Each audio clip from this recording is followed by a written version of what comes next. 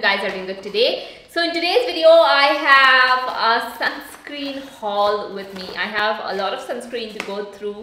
Some of these are repurchases, some I actually am trying for the first time. So these are a mix of sunscreen that I just got recently, and I just thought of doing a haul video with you guys because I know you guys are asking me about sunscreens a lot these days, and since I have been trying a lot, so I thought it would be a good video to compare as well. This video is not sponsored by any brand. All of these I got it with my own money. The links that will be given down below are affiliate.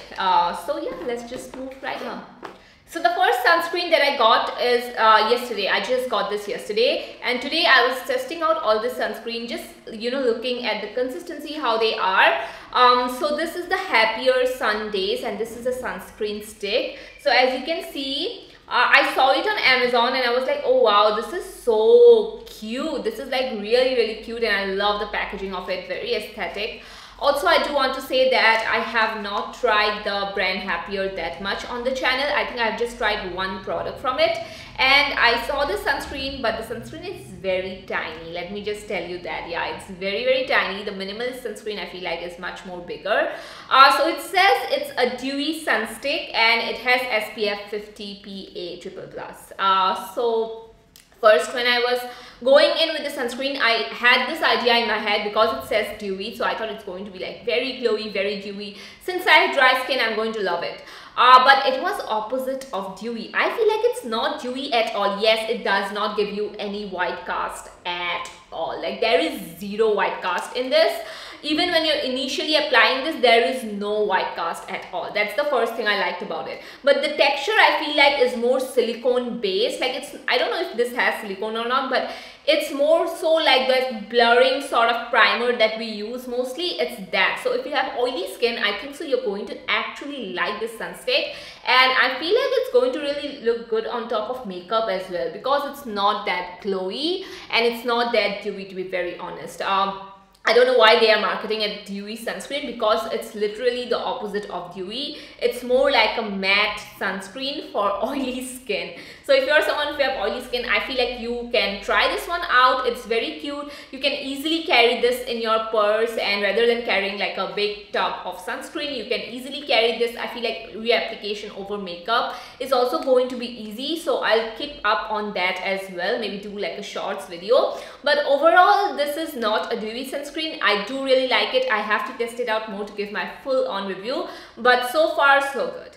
So the next product that we have here is actually a repurchase. It's from Foxtail, and it's the Dewy Sunscreen. Now this is something that I have tried before, and this is the product. I absolutely love this sunscreen, so that's why I repurchased it. I still have quite a lot left in my older one, but I also got a new one because I know how much I love this. It's not for oily skin people at all. If you have extremely dry skin, check this one out because it's very hydrating.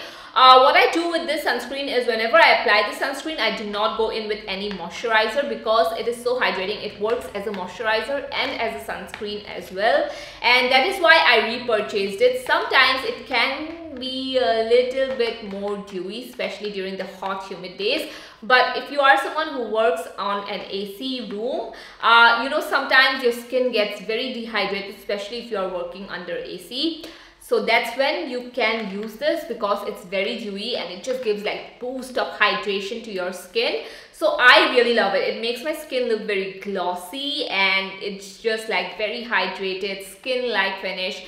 It does not leave any white cast. It does not peel under makeup. Overall, it's such a great sunscreen. Only it works for dry skin people. Normal skin can also use it during winter time, but during summertime, if you have very dry skin, you might want to check this one out. So the next product I got is a new purchase of mine, and I was like, okay, I'm like excited for this because I have not tried this before. So this is the Sun Scoop. This is the hydrating fluid sunscreen. It's very hard to take it out. So yeah, it's the hydrating fluid sunscreen.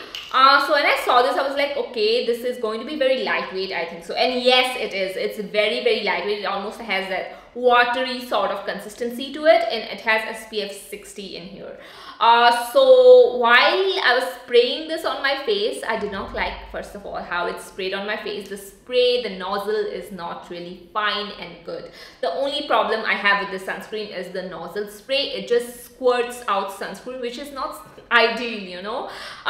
The best thing I like about this is that it's so lightweight. It is the most lightweight sunscreen that I have, and I feel like this is more better for body reapplication throughout the day, because you just need to spray it and then, you know, within 1 second this blends into the skin. So for my skin, I don't know if I'm going to like this that much. This has zinc oxide plus aloe vera extract, and it's hydrating, soothing, anti-inflammatory, all of that, and yes, it is. But the only thing again is the nozzle spray. If the nozzle spray was good, I would use it for my face as well. But since it just squirts out sunscreen, I would just stick this to my body sunscreen, because yeah, I mean, I really like the texture and everything, but do not like the nozzle. So overall, this is a good sunscreen, and yeah, I am excited to use this. I don't know what else to say, because I haven't been using this that much. Just I've been using it for the past 3-4 days, but yeah, I have been using it all over my body, and it just instantly absorbs into the skin. So the next sunscreen that I have here, so the next sunscreen that I have here is again a repurchase. I love this. My whole family love this, and if you ask me what I would do with so much of sunscreen, my family also uses all this sunscreen, by the way. Yeah, they don't buy any skincare. The skincare that they use is the skincare that I give to them. So anyway, this is the Dot & Key Watermelon Sunscreen, and oh my god, I'm telling you guys, this is literally my favorite sunscreen. And yes, I have talked about how much I like all of this, but if there has to be one staple sunscreen for this summer season, it has to be the Dot & Key one. It is hydrating, yes, but for my dry skin, I do need to go in with a moisturizer underneath this sunscreen. If you have oily skin, you don't need to even go in with a moisturizer. The best thing about this sunscreen is that it's very cooling on the skin, you know, it's very like calming, very cooling on the skin. Something that I really like to apply most days, and especially when it's like super hot and super humid. I don't want to apply a sunscreen that's very glowy. I don't want to apply a sunscreen that's super matte as well. So this is the perfect sunscreen that just works under any weather condition, and that's why I'm saying this, that this is a staple.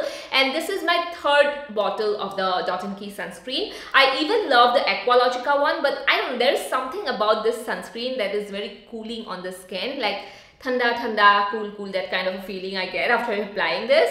So that's why I like it just a little bit more than Aqualogica. But yeah, a really good sunscreen that is a staple. So moving on to the next sunscreen we have here is from Put Simply. So this is a brand that I have been trying out lately, and this is such an underrated brand. Oh my god, I love their products. I have tried their cleanser, their moisturizer, their sunscreen. This is you know what's in my stash right now, and I have to talk about this sunscreen. So this is a product that I have been trying more, so I would say like for a week now. And this sometimes I will just use it for reapplication, sometimes I'll just use it in the morning, sometimes, you know, I reapply sunscreen throughout the day. So I use a lot of different sunscreens from here. Okay, so the best thing about this is that it's oxybenzone free. So if you are someone you don't like the ingredient oxybenzone, then this is oxybenzone free. So another unique aspect about this sunscreen is that this sunscreen is more like a Korean based sunscreen. You know, if you have ever used Korean sunscreen, you would know that their consistency and everything is very different. It's like very watery and just seeps into the skin, and it's very hydrating, moisturizing, but you don't even feel like you're wearing a sunscreen. It's very calming on the skin as well. And if you are someone who has sensitive skin and looking for that one sunscreen that is just going to, you know, act really nicely with your skin, and just, you know, you can use it without irritation near your eyes, and you can use this easily under makeup as well, then I feel like this is the one. After shaving my face, my skin gets so sensitive, so a lot of the times I do not use any of this sunscreen, because after shaving the next morning I would wake up with bumps if I don't use really, you know, good ingredients that's very calming. So I feel like after using this sunscreen, my skin just like calms down a lot, and whenever I feel like, okay, yes, my skin is breaking out, my skin is a little bit sensitive after shaving, I'm getting a little bit of texture bumps, that's when I use this sunscreen. You can use this daily and under your makeup as well. It's not too dewy, it's not too glowy, something oily skin people can also use. So the next sunscreen that I have here is also a repurchase. So this is the Aqualogica one. Now this is a bigger size of the Aqualogica sunscreen. This I took with me to Thailand trip. Now this is a sunscreen that is for everything, that I use for everything, basically for my face, for my body. And yeah, this is the one sunscreen that has to be in my collection. Now I got the full, the new package. This is the new one and this is the older one. Now this is a very good sunscreen to apply for your body, and if I am traveling or if I'm going somewhere outside, I don't want to carry two sunscreen, one for my body, one for my face. This is the sunscreen that I need to have, because this works really good for your face and for your body as well. It's very hydrating, so I don't need to put in another layer of lotion. That's exactly what this does. This is very hydrating. So this is why I took this with me to my trip to Thailand, because I didn't take any body lotion, extra body lotion, because this was all I applied throughout the day. And the sunscreen one is also, as I said, good for your body, but this is more better for reapplication and not like a lotion and hydrating sort of thing, For hydration and moisturization, I feel like the Aqualogica does it, and for reapplication, the Sunscoop, I use the Sunscoop. So these are all the sunscreens that I have been trying out lately, and yeah, these are like short mini reviews. Obviously, you don't need to go and buy all of this. In any case, you feel like, okay, this is a sunscreen that might suit for your skin, you can go ahead and purchase that. I'll leave all the links down in the description box. So yeah, that was it for today's video. Let me know what is your favorite sunscreen and what you have tried lately, and I'll see you guys in my next one. Bye bye.